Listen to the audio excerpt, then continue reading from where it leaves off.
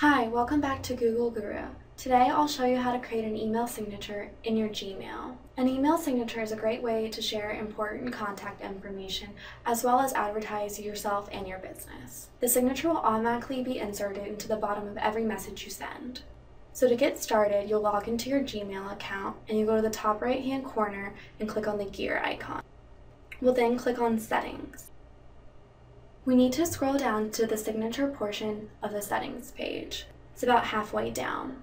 From here, we need to turn on the signature. There are many formatting options available to use. I went ahead and added my information to the signature box.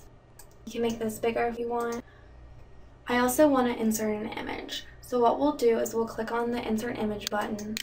Now the image cannot be uploaded from your desktop. It must be in a web address format. So I'll copy and paste my URL and my image will show up. I'll click OK. Now my image is pretty big, so if I want to make it smaller, I can just click on it and hit small. I can also link my image to my website. I'll go ahead and highlight my image and then click link.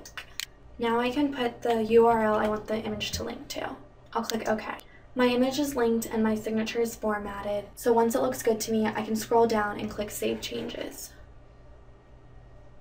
And that's it. Creating a Gmail signature is very simple to do and looks great. If you have any questions, leave us a comment below the video or ask us on Google+. Thanks!